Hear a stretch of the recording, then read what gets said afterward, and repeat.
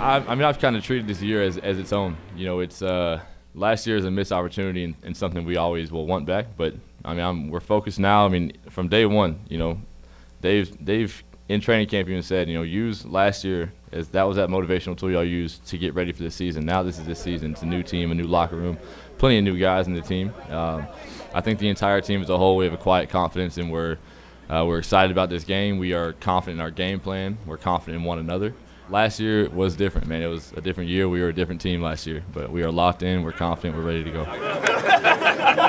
Ultimately, as far as from last year, I've moved on. I just really have, guys. I mean, I've gotten to be a better coach, I believe. I think experience is something you should learn from, and you look at it. If you're stupid if you don't at least look back and learn from something, whether you win or lose. So I do believe I have garnered some extra experience there, but I'm still myself. Our staff is ready to go, and our players are excited to be here, and we'll show up and hopefully put on a show. 1, 2, 3, stand.